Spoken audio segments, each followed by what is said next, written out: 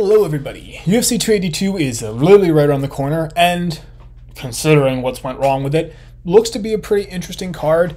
You've got some fun fights. There's a title belt on the line that should be interesting. Jan Blachowicz, Magomed Ankalaev, both interesting fighters. You've got a few prove-it guys on the prelim, a few interesting fighters that could be something on the early prelims. You've got an 18-year-old for some reason fighting. Oh, all in all, UFC 282 has a lot of potential to be interesting. Let's go ahead and jump right in. Now, I do want to clarify that I can't verify the validity of what I'm about to tell you all. There's been a bunch of canceled fights on this card. Cameron Simon's original opponent was canceled. He's now fighting Stephen Kozlow. That's the version I went with. Ovin St. Preux, two of his fights have been canceled. So at this point, I don't even think he's fighting on this card. Ronnie Lawler, I believe, canceled. I think he's out. I'm going to do the best I can, but at the time of writing, I don't have all the answers. But starting us off with the always fun early prelims. 6-0, Cameron Simon comes off a Contender Series win against 6-0, Stephen Obi-Wan Shinobi, or The Pillow, Kozlow. Kozlow is 4 years older and 2 inches shorter. I got no idea about reach. Now, Simon's new to the UFC and seems like a finisher who likes hanging on the feet with 4 KO, TKO wins. Does seem to have some sort of ground game with a single submission win, but that doesn't tell me much. In his Contender Series win, he took a dominant striking lead and put away his opponent in a third. Kozlow's got 6 submission wins, so I'm willing to guess he's a grappler, and based on the fact he trains jiu-jitsu, I'll assume he can play from any position. I got nothing on him. Here, I'm going to default to Vegas odds. I'm going to run with Simon. This fight feels closer than I believe these odds show. And based on what I could see, Simon looks to be able to outclass Kozlow on the feet. And if he's able to keep it up or at least have a good takedown defense, I think he can win this fight. 14-4, Vinicius Salvador looks to start off a UFC run against 11-4, Daniel Miojo da Silva. 1 inch of height goes to Salvador, and once again, don't know about reach because it doesn't get listed on UFC stats. Salvador is also coming off a Contender Series win and is a striker, it seems. Salvador is also coming off a Contender Series win and also seems to be a striker. 13 TKO KO wins. Striking percentages are really high in both regards. 8.43, 7.15. Really running with that killer be killed mentality, though it seems like the power isn't always the finishing blow. Sometimes it seems to be quantity. Da Silva is on a 3-fight losing streak where he's been finished each time. He seems to be a ground-focused fighter, 6 career submission wins. In the UFC, he's only put up 1 actual takedown and has a high of 33 seconds of ground control. Once again, I'm going with Vegas here. Salvador's my pick. Mostly based on how Da Silva has been ineffective with his ground game, and it seems like Salvador should be able to do decent here. He should be able to keep it where he wants it to be. He should be able to survive and get the win. 16-9, TJ Downtown Brown looks to rebound against 9-1, Eric the King Silva. Brown is 3 years younger, 1 inch shorter, and once again, I don't know about reach. Brown's 500 in the UFC, but he's been remarkably consistent in terms of going the distance. Only 2 of his 6 fights finishing before that final bell. Striking is not great, but it's effective enough with a 3.68 to a 2.88. He does tend to be heavy on the takedowns when he wins, and can and will hold them for as long as he can. Silva is a new fighter coming off a Contender Series win, which is a running theme on this goddamn card, where he threw 12 punches and got 1 takedown and KO'd his opponent. 1 minute 32 into the first. Outside the UFC, he's been a majority of a finisher, 4 submission, and 3 KO, TKO wins. Not a whole lot to say here. Vegas screws me here having it -112 to -108, but I am going to run with Brown here. I think Silva has a definite shot, and I think he's 100% a safe bet if I were gambling money on this. But I like the cage experience that Brown has in the UFC, so I'm going to go with that over Silva's potential, if you will. This would be St. Preux versus Tricoli, but I believe this fight's canceled. I don't think either fighter is facing. So we're ending off the early prelims with a 16-4 Billy Quarantillo trying to get back on track against the 13-5 Alexander the Great Ape Hernandez. Hernandez is 4 years younger, 1 inch shorter, but does actually take 2 in reach because I have those measurements now. Quarantillo is a high-octane striker who pours on the quantity throughout the fight. 7.74 landed to a 5.80 absorbed. Jesus. Oftentimes his fights do go into the 3rd round, but he seems to be able to keep that pressure up all throughout the fight. His KO power is there, and it is definitely a threat, and that's not to mention the presence of a takedown game that he has been able to use to a solid effect, though it's not exactly what I believe you write home about here. Hernandez is different, and by that, it's in a few weird ways. One is that he tends to win by TKO finish, and his totals are 397 to 394. So he definitely doesn't take a striking lead. He hangs about even and relies on his power. He also has proven more susceptible to getting finished, judging by the almost dead even totals. He doesn't tend to go the full 3 rounds, which is a little weird in all honesty, but it's not that important. And he also has been a bit more effective takedown game, though I've noticed he does not do submissions. Vegas likes Corintio. I'm going to agree. This is very tentative for me, but I like the quantity that Corintio can put out. And while Hernandez has that power and he has proven toughness, I don't know how important strikes are going to be in this. I don't know how important the ground game is going to be in general. But I like the ability to have that high quantity landed and a lower absorbed compared to the lower landed and the lower absorbed. 397, 394, you're a power puncher, but if your power doesn't land, you're outclassed. Obviously, if he gets the power, he has it, but I like Corintio's 774 and 580 versus the 397, 394. And thank God we're finally to the prelims. The early prelims aren't awful on this card, but it is almost entirely Contender Series guys, which for me is a pain to write for because I have no information. And quite frankly, it's hard to talk about guys whose entire experience is outside the UFC, fighting people who haven't fought in the UFC. It's hard to give I feel a fair comparison when they're fighting guys who have had 4 or 5 UFC fights at that point. But 29-9, Chris Action Man Curtis tries to rebound against the 15-5 Joaquin Numansa Buckley. Buckley is 7 years younger, 2 inches shorter, does take an inch in reach though.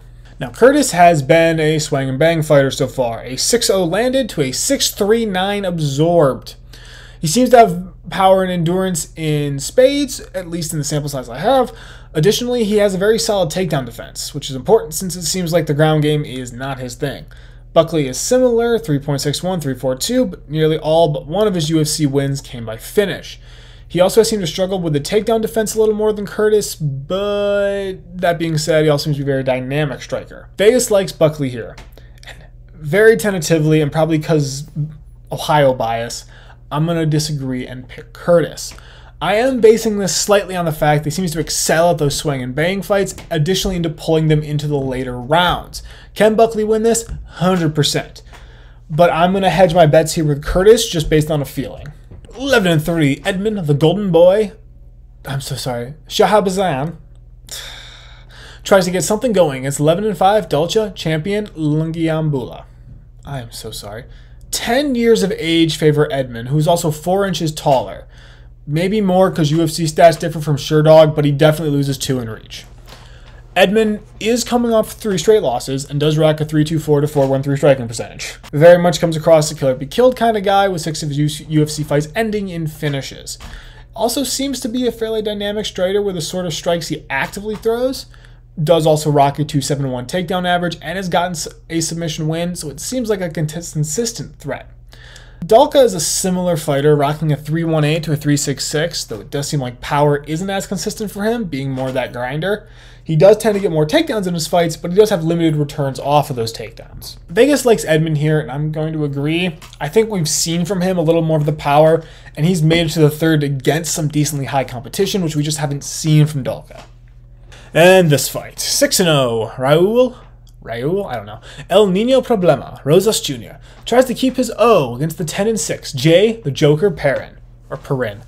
Rosas is 11 years younger as an 18 versus 29. They're either the same height or Rosas is too higher, because once again, Sherdog and UFC stats are different, and to reach they're about even. Rosas will be going into his first UFC fight off a Contender Series win in September. That being said, he seems like a ground-heavy fighter with a focus on submission, 4 career finishes that way, and the ability to control an opponent consistently on top. Perrin, on the other hand, has not won in the UFC, but outside the UFC, seems like a ground-focused grinder and finisher with 4 submission and decision wins. However, the majority of his losses also come by decision. Vegas likes Rosas here, and I want to agree. I don't want to pick the 18-year-old, but I think Perrin's threat is that he's a ground-focused fighter. And the issue is that's Rosas' wheelhouse entirely, and he looks to be very good at it. Could Perrin win? Yes. I'm going to hedge my bets and follow Vegas here and pick Rosas because I feel like this fight goes to the ground. Perrin might go and keep it on the feet. In that case, I think it tilts him. But right here, right now, I'm going to say Rosas, as much as I don't want to pick an 18-year-old to win this fight. But ending off our early prelims, I think UFC has the order different on their website again. 12-4, Jairzinho, Biggie Boy Rozenstruik aims for a rebound against the 12-5 Chris Daukaus. 1 year in age for Daukaus and 2 inches in reach for Rozenstruik. Rozenstruik is an incredibly talented striker despite his 280 to 3.24 percentages. Now, part of that is the whole heavyweight issue where close totals are the norm and how it really only takes one shot to end a fight. I know it's true in every division, but it's especially true in the heavyweight division. He is a very dynamic striker, and he knows how to work leg kicks in range, and it is worth stating his UFC all losses all came from contenders. Daukaus rocks a 647 to 402 landed, and it is worth noting that he seems to rely on speed in order to outpace his opponents. I saw his Derek Lewis fight, and I was able to see his Curtis fight live. When he gets caught by people that can get him with power, it's dead man walking. Derek Lewis powered through his guard and put him away, and Curtis Blades was able to get him and put him down. Neither fighter really has a takedown game here, though, so it's not worth mentioning. Rozenstruik is the favorite, and I'm going to agree. I think he has the more dynamic striking. I think he has the range. I think he has the speed to hang in there against Daukaus, while also getting it going with the power. Now, starting off our main card. 15-0, or 15-1 for some reason. Bryce Thug Nasty Mitchell takes on 12-0 Ilya El Matador Topuria. Topuria is 3 years younger, 3 or 1 inch shorter because they can't get their shit together, and an inch in reach going to Mitchell. Mitchell is a grinder through and through, 2.28 landed to 1.39 absorbed, showing that grinding standard striking percentage where he can hang in, but it's not the reason he wins the fight. His takedown game is where it's all at with a 3.40 average, and with him, it rains, it pours. He's able to rack up takedown after takedown and just tires opponents out and rack up the control time. Additionally, he has a consistent submission threat as well as a twister submission, which is just impressive. Topuria is a very different bird with a low striking percentage, 287 to a 2.28, but much more power with his punches to put people down. 3 of his 4 UFC fights ending with punch and punches TKOs. He also does tend to use takedowns, so they are rather infrequent but effective when they are used. Now, I think Mitchell's a definite threat, and Vegas does like Topuria. This is a close one for me. I am going to go with Topuria. I think his takedown defense will be able to keep him alive enough, and he's proven to have some ability on the ground to keep himself alive or succeed. And he does technically throw out more submissions on average than Mitchell, but if he can survive on the ground, I think he'll thrive on the feet versus somebody whose main thing is hanging in there and not having really the power to back it up. 18-4-1, Darren the Gorilla Till tries to rebound against the surging 17-2, Driscus still knocks Duplessis. 1 year in age for Duplessis, either dead even or an inch in height, as well as 2 in reach. Tills is a weird case as a fighter. He's a bit of a grinder, doesn't really play around with the ground game. Rocks a striking percentage of 2.26 landed, 3.02 absorbed, and shockingly, doesn't seem to have all that much power behind it. And recently, he also seems to have been out-grappled and outstruck by his last 2 opponents. Duplessis does have a much smaller sample size, but does rock a 6.55 to 4.23, while showing some power in his earlier fights, i.e. 2020 and 2021. He also has shown some takedown and ground game, while also rocking a nice 100% takedown defense. Favorites Duplessis, I'm going to agree. I know it's boring, but Till struggled a lot in his recent fight, and with a battle on the feet, I don't like the striking differential here. I like Duplessis' striking differential. I think his power shows up more, and while Till could win, I'm going to pick Duplessis here.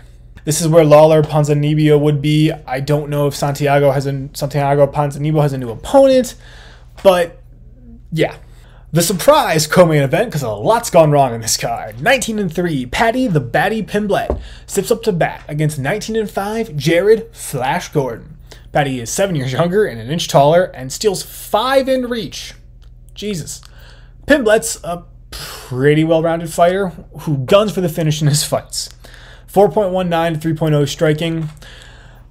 6 career KO wins, 1 in the UFC. Does tend to step up in striking leads in most of his UFC fights. Hasn't really seen him be a dead even striker.